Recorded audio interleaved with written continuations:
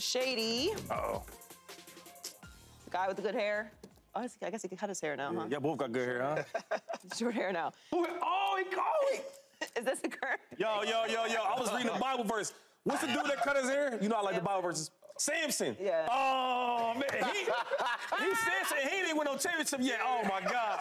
He's Samson. Yo, I'm telling you, I don't know who the girl is, but get rid of her. I don't know if this is the current picture. It's just the one they had up. How should he feel about the moves that the Chargers are making? You see that haircut? He looked pissed off. That ain't a cool haircut. That's a pissed off haircut. I mean, I would be mad too. First, I don't want no championships. I don't want no divisions. I don't even get to the playoffs and get a win, right? With all these good players you got, and now you get rid of them?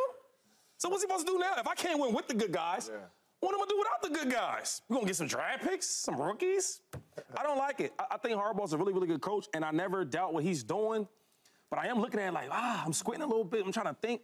Because they need offensive weapons. This game, I know we love talking about the defense, right? Defense is defense that. You need some offense. This ain't back in the day and all that where they had the funny face masks and the padded helmets. You need some offense. It's the reason why you paying these quarterbacks all this money. I mean, for God's sakes, they gave Baker Mayfield $100 million because it's an offensive league. So, I don't know what they're going to do. They got to get some more weapons in there for Herbert. I mean, why have a big-time quarterback with a big-time arm making all that money if you're not going to throw the ball? They brought in Greg Roman, who runs the ball extremely well. That's his DNA. But times were different, right? I look at the Ravens. Great defense, run the ball extremely well. They haven't go over that hump because they need to make some plays down the field.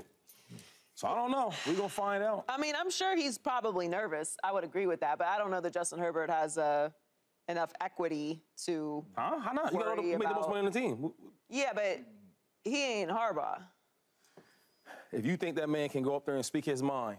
I mean, you can speak your mind, but you got stuff you need to work on, too. I hear you. So, wait. So you think he can't... But you need to get in the lab as well. Don't worry about what I'm doing. That's my opinion. I don't think that he might have a gripe, but they had the 6th best odds to win the Super Bowl in 2022. They had Derwin James, Khalil Mack. He threw for 4,700 yards. Ekeler had over 1,600 scrimmage yards. They had Mike Williams. They had Keenan Allen, Josh Palmer. 10-7 record and lost to the Jags in the first round. They had the 10th best odds last year. Keenan Allen, Khalil Mack. Mack had 17 sacks. He had threw for over 3,000 yards. Ekeler had over 1,000 scrimmage yards. 5-12 record, and Brandon Staley was fired after week 15. Hear your gripe. Let me handle this. I hear you, and he's probably nervous, and he probably should be. And if you're a fan, you're probably a little concerned as well. But they do have draft picks, and Harbaugh has clearly a vision. So I don't like losing big-time players. It doesn't make anyone feel comfortable. But they weren't winning with these big-time players, and Harbaugh is coming in, clearing up space, and trying to restructure the roster. But, James, should Herbert feel nervous? Should he be mad? How should he feel about these moves that the Chargers are making? No. He shouldn't feel no type of way. What he should do is sit back, all right? Like you said, let me handle this. Because I done been to places you ain't never been. 2 NFC championships, a Super Bowl, won a national championship. I know exactly how I want to build my team. I know exactly how you are going to have success. You know why? Because every quarterback that I have coached has had success, right? And you are probably the best one that I've coached. So I got you, right? Do not worry about it. Sit back and relax. It kind of reminds me of my kids. My kids are extremely smart. They're coached really well. So my younger son play receiver, and he'll run back like, we need to do this. I got it. What you talking about? They didn't cover 3. I got it. You ain't there. I got it. I know what I'm supposed to call. You know what I'm saying? So sit back, let the coach do his job, and you go out there and play the game the way you know how to play the game. You'll be just fine. I'm with Shady. You had all these weapons, and what has it got you, right? So let me do this, and let me try to get you to these playoffs to where you can have some success and win some games. But I've proven to you that I know exactly what I'm doing, and that's Coach Harbaugh. Let me continue to do that. This is the National Football League. He should not like it, but this is par for the course of doing business. This is what the league is.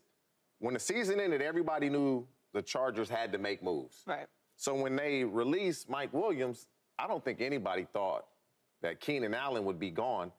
Their entire offensive skill players are gone. Austin Ekeler's gone.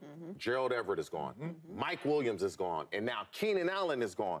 So in essence, when you say starting fresh and starting new, this is exactly what they're doing. Yeah, and so last year's first-round pick, Quentin Johnson, he got to play better. Yes, he does. He must play better.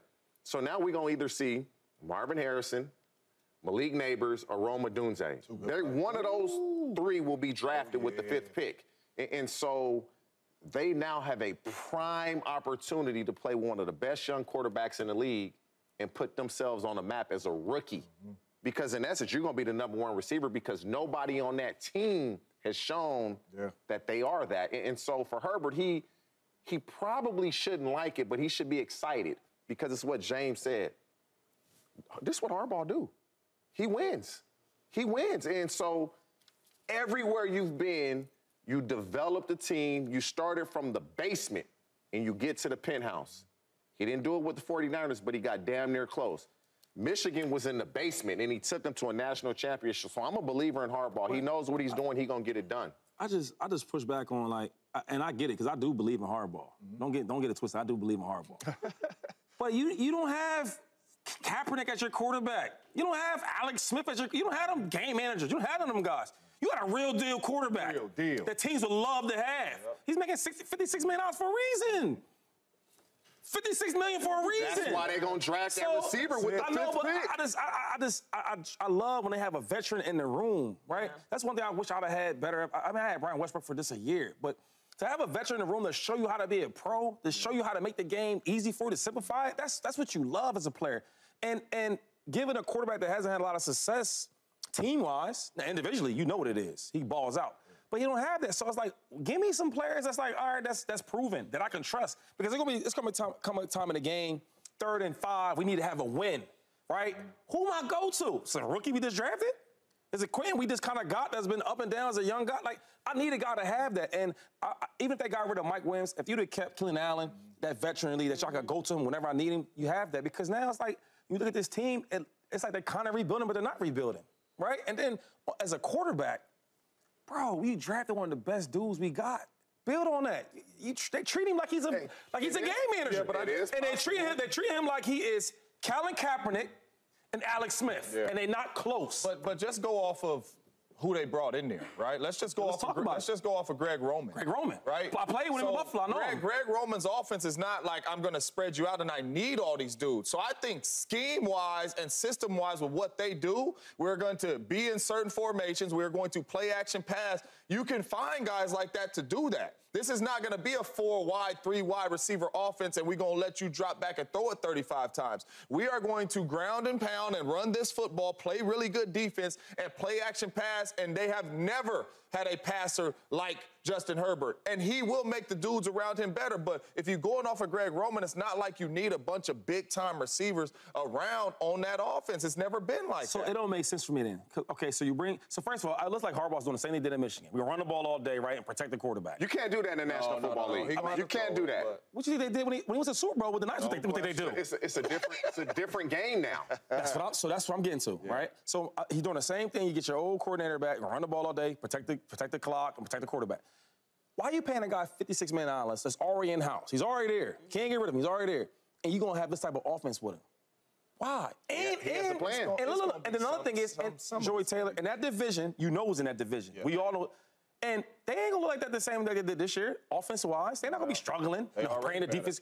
They're going to get better. So now, Patrick Mahomes and Andy Reid going to put points up, and you're hoping to run the ball all day and to keep them off the field and play good defense. But he has the best of both worlds because Justin Herbert can do it all. Hopefully it works out. He has the best I can't wait to see. Herbert can do it all. You are going to see Herbert pass this football, but I think we're putting too much on it that he needs these big name or big time wide receivers. I do think, to Shady's point, I do think it would be nice to have a veteran though, because he is still a young quarterback. You are going to have mostly other young receivers because they're going to draft a receiver likely. You know who that vet can be? Mike Williams he can still be signed because coming off. He ain't going back. Disrespect. Oh. Now, I'm going to tell you this. In this day and age, them young boys. It may be disrespect. I ain't going back. What if you don't have another option? You told me yesterday. He's coming off a torn ACL. What if you don't have another option? Then what? I guarantee he has other options. He may, and he may not. And I will guarantee today, on the retirement day of Aaron Donald, that Mike Williams will not be back with the Chargers. That will not happen. I would not say will not. That was my vet because he's familiar. I respect it. But do you think if I'm kind of with Shady. If it's not Mike Williams. You have to have a vet in there. So then do you like Harbaugh's plan then? We don't know what his plan is. I would hope he's going to. You can't have a team full of, you can't have a meeting room full of young guys. Right. You just can't do it. Like, they're going to do whatever they want to do. There's no leadership there. And as much as you think the coach, man, we ain't listening to the coaches. We're not listening to the coach. Like, you're not. Is that a wide receiver thing? Now, that's a universal thing. You young? Like, these coaches, there's a handful of coaches that really get you better. They'll teach you football. Every coach will teach you They don't get you better, Joy. You get better from the veterans on the team because you respect them. You've seen them on TV, so when they tell you something, oh, that's what you was just telling me. Yeah, that's what I'm talking about, right? It's just a different thing when you have a vet that you respect. They gonna have to get a vet in there because they're not listening to that coach. I just think they have a guy at the quarterback spot that can make everybody around him better. I do. That's how I feel about Justin Herbert. And y'all could call me crazy, but I think he can make any and every last throw and put the ball wherever he wants to. We're not disputing that. So I don't necessarily think you need a super big-time player the way they are about to run offense. I don't. Well, I think they'll still have a lot of success with Herbert throwing the ball. They're going to expect whoever they draft to be that big-time player. You picking a wide receiver top 5 in the draft, you expect them to contribute right away. That part of it will be a big name. You are going to expect that player to contribute right away, whoever it is they take, assuming that they take a wide receiver, which it looks like they're probably going to. We're talking about how do you supplement that, because the other wide receiver is a young guy as well. Justin Herbert is also a young player, so it's just a lot of youth, and having somebody like that in the locker room, I think I got to agree with you. And real quick, if you think about all y'all wide receivers, y'all know this best, but all the really good young wide receivers that have like success early, there's a veteran in that room. And a really good quarterback. Yep. Think about it for a second, though, right? Jamar Chase. Veterans in the room. Yeah, Tyler Boyd. Okay, let's go to Justin Jefferson. Wide receiver in the room. I can do this for hours. Who did he have? Adam Thielen. Wasn't he there with him? Adam Thielen. So I can go down a list of like having young dudes in the room where you can like grow from and learn from. It helps. It helps. And y'all know that. It does. It helps when they help. Yeah. And then but what about this though? I don't want to talk about that. No, we only talking about like the physical gifts. What about when you start trying to think? Hey, you know how many vets what I got? What I got? You know what I mean? I've been there. Vets will tell you the wrong thing and be like, my bad. You know, hey, my bad. You be like, yeah. And, we ain't handling that. They literally would tell you the wrong thing and be like, my bad. You got the out. My bad. I thought you had. No, I said you got the end.